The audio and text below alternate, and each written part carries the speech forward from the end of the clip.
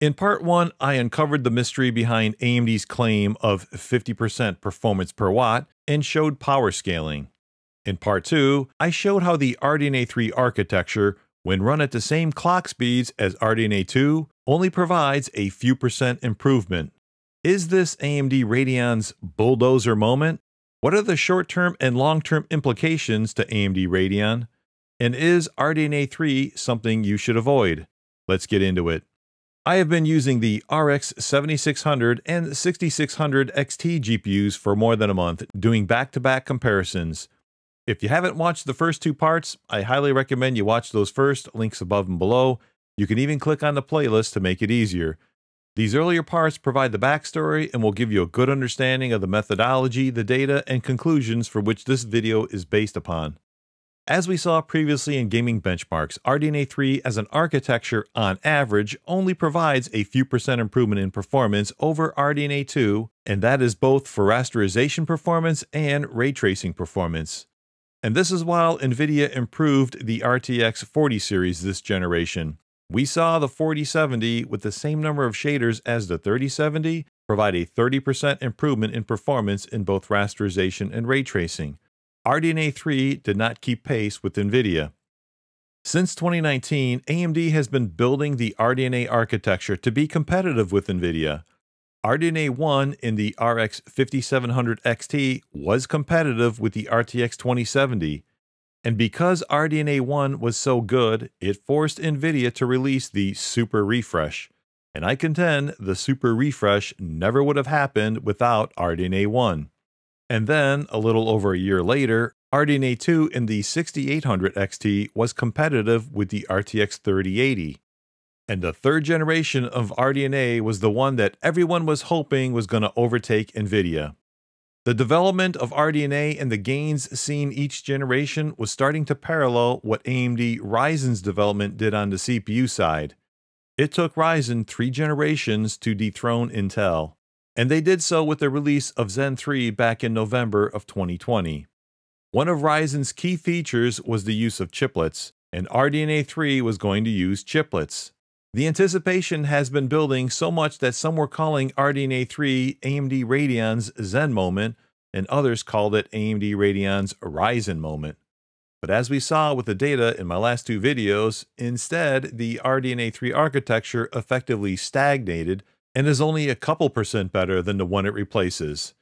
And now, AMD is hoping that nobody notices the disaster that is RDNA 3. Yes, I did say disaster.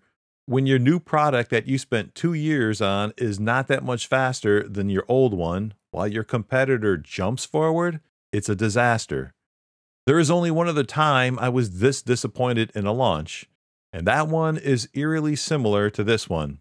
The last time I was this disappointed was with the launch of AMD's Bulldozer CPU. For those who don't know, Bulldozer was AMD's CPU architecture that launched back in 2011 as part of their new FX series. Bulldozer was an all-new CPU architecture that was going to challenge Intel.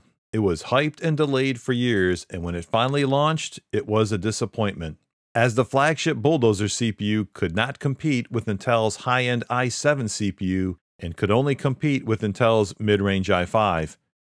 Even the comparisons to AMD's previous generation CPU in Phenom was very disappointing. I know, I had a Phenom. I was looking forward to that upgrade. And that's where the launch of RDNA 3 GPU is hauntingly similar to the launch of AMD's Bulldozer CPU. Could this be AMD Radeon's Bulldozer moment? Let's look at the similarities. The highest-end RDNA 3 GPU in the 7900 XTX cannot compete with NVIDIA's high-end, and it has to compete with one tier lower, just like Bulldozer. The RDNA 3 architecture does not provide a significant improvement over RDNA 2, just like Bulldozer did not provide a significant improvement over Phenom. RDNA 3 was supposed to have higher clock speeds, just like Bulldozer was supposed to achieve higher clock speeds. It took Bulldozer 2 years to get to 5 GHz with the FX 9590.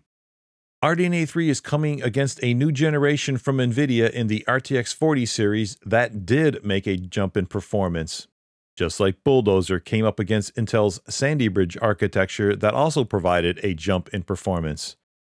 Finally, RDNA3 has earned a reputation for consuming more power, just like Bulldozer was known for consuming a lot of power. And based on all those similarities, RDNA3 is AMD Radeon's Bulldozer moment. These similarities have me concerned since Bulldozer set AMD back for years. It wasn't until the next major re-architecture in Ryzen 6 years later in 2017 that AMD again became competitive at the high end. And recent rumors say RDNA 4 will not be offered on the high end, and they have canceled work on Navi 41 and 42. The sad reality is AMD Radeon's RDNA 3 architecture only provided a few percent better performance. If NVIDIA had priced their GPUs properly and fairly this generation, like I discussed in this video, link above, nobody would purchase an AMD Radeon GPU, and Radeon on the desktop would be DOA. But for all the hopeful out there, there's always RDNA 4 or 5. There are several implications of this disaster for AMD Radeon. In the near term, the implication of AMD being effectively stagnant this generation is that they also opened the door for Intel. I did a video where I discussed how AMD Radeon market share in the discrete GPU market is at its lowest level ever. And more recent data confirms that this is not just one bad quarter. In fact, this chart from Tom's Hardware is showing that Intel is now steadily at about 4% market share while AMD is at 12%. AMD is losing market share and is at its lowest level ever. And yes, NVIDIA is firmly a monopoly with over 80% market share. Intel's next generation of GPUs based on Battlemage is scheduled to come out in 2024. If AMD takes 2 years to release replacements for this generation, it could open the door for Intel to take even more market share away from AMD. That's what happens when you stand still. Everybody is either moving further ahead of you or catching up to you. In the long term, just to catch NVIDIA by next generation in their RTX 50 series, AMD Radeon RDNA 4 architecture will have to have a massive improvement of 60% or more, and again, that's just to catch up. And now we're into 2025. To really challenge or pass NVIDIA, they would need to have another massive improvement with RDNA 5, which would take us into 2027. And that requires AMD Radeon to deliver back-to-back massive wins. When has AMD Radeon ever done that before? And if it doesn't happen, then AMD is going to be in a battle with Intel for market share in desktop GPUs. Finally, is RDNA 3 something you should avoid? My experience with the 7600 has been a positive one. It has worked great, no driver issues, plays games at 1080p Ultra just fine, but I'm not into ray tracing for this class of cards, so the fact that it is well behind a 3060 doesn't bother me. It's a 1080p GPU. It's rather unremarkable and not that different from a 6650 XT. For me, it's not a bad GPU or something you need to avoid, but the MSRP price is too high. But I only paid $219 for it open box, and I also got Resident Evil 4 for free. So from a value perspective, I think I got a pretty good deal for a 1080p GPU. Besides, what other GPU from this generation could I get for that price? If you want better value, you're better off picking up a 6650 for less, or a 6700 for just a little more. Or if you're like me and you're not afraid to buy used, pick up a second-hand 6600 XT, undervolt and overclock it to get 6650 XT-like performance for almost half the price of a 7600. And if you prefer an NVIDIA GPU with similar performance, you could also pick up a used RTX 2070 Super, 2080, or 2080 Super for under $200. The market data shows this level of performance in a GPU is around $200 or less. And that's why at $269, this is disappointing. AMD can't charge the same price for the same performance level as last generation. That's not progress. If AMD can't provide a generational performance benefit, then they need to provide a generational cost benefit. And that would only happen if it was priced at $239 or below. By the way, if you like this type of analysis and insight and would like to see more, like, share, and subscribe. And let me know in the comments below if you think RDNA 3 is a major setback and if you think AMD Radeon will ever be able to overtake NVIDIA this decade. You can now get the 7600 reference GPU from the AMD store. It took them almost 2 months, but they finally fixed the backplate issue. And it comes with the standard edition of Starfield as well, which, if you intend to buy Starfield anyways, effectively makes this a $200 GPU. Just don't expect the legendary experience.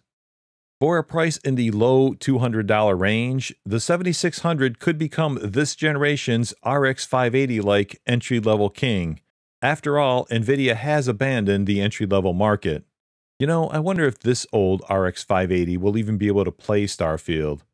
Could it even provide an exploratory experience for those who just want to see what all the excitement is about and look around? That is a question for another day. This deeper look at RDNA3 in comparison to RDNA2 has primarily shown AMD Radeon stagnation while also exhibiting some different behaviors, especially with certain games at certain settings. For example, in Part 2, the 7600 showed the potential for higher performance like in Time Spy and Port Royal benchmarks, and also in Red Dead 2 and Cyberpunk. Those benchmarks in games are rather demanding. Is it possible RDNA 3 will provide better performance in the future with more demanding games? Remember, as bad as Bulldozer was when it launched, it did age better than Phenom. Maybe RDNA 3 will age better than RDNA 2. That's something I'll continue to explore and keep you updated. With the impending release of the RX 7700 and 7800, I am seeing more deals on the 7900 XT GPUs. Yes, you will see upcoming videos on this GPU. I do want to understand performance of RDNA 3 with chiplets. And could this GPU be the GPU to get for entry-level 4K performance, and could it rival an RTX 4080? We'll cover that next time. Thank you all so very much for watching. Stay safe, and I will see you in the next one.